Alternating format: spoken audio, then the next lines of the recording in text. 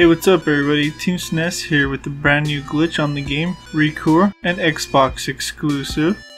In today's video we're going to show you how to get out of the map as well as getting under the map on Core Foundry. Let us begin the tutorial.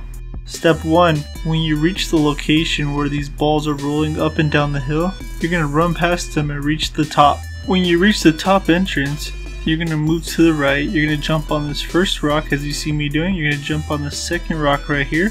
Now you're going to jump inside this opening right here. Now quickly just jump against the wall and you should bury or break right through. When you're inside the wall, do a 180 spin and continue to jump until you break free from the wall and you land on this platform right here, and one last jump to get above the map. Now you are out of the map, free to explore any and everything you wish. It's fairly big in this location to go roaming around out of the map, so I recommend trying it out because I'm not going to show you everything. Now moving on to the last glitch.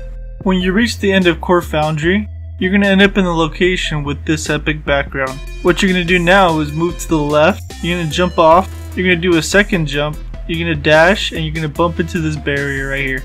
Now you're going to fall all the way down and bypass the death barrier, and you will eventually land under the map. Now you can actually roam around and run through walls, but you are so far down that the game will eventually deload the floor below you, which will cause you to fall into oblivion.